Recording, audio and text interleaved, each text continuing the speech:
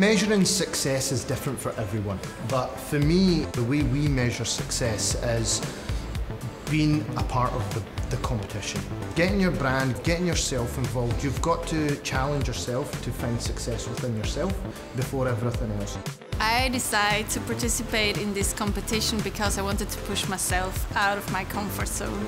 I wanted to experience something new, and especially I wanted to show my very own style in a special way.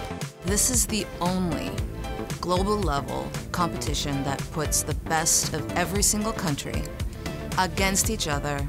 It is the Olympics of hair, and that is incredible.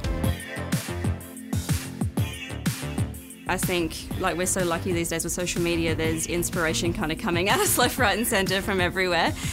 So for me, yeah, anytime I see something that I like, I just screenshot it and then I create a mood board around it. I also think not being kind of limited to, you know, maybe like a trend or something like that, actually just being able to have full creative control is amazing as well. My inspiration came from finding my model first. I really wanted to make sure that whatever I was creating was going to be complementary for my model. From there, kind of creating something that kind of, I guess, showcased me as an artist, but also, I suppose, highlighted her and kind of elevated her beauty as well.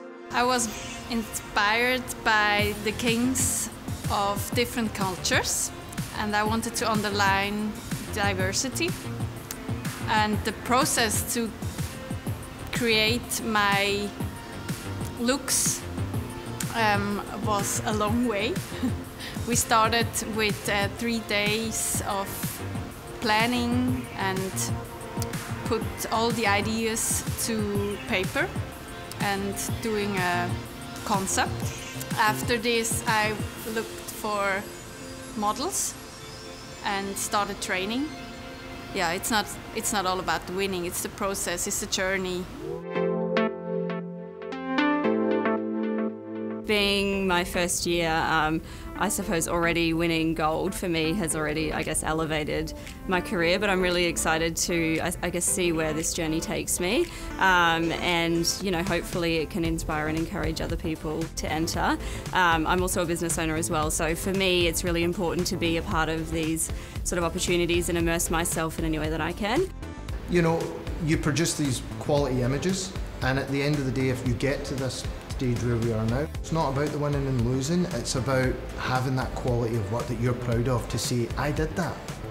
I believe wholeheartedly that absolutely everyone in this industry should push themselves to compete in a hair competition at least once. If you take the chance and you bet on yourself and you get brave enough to put your original idea out into the world to be judged, and you grow, that's the whole point.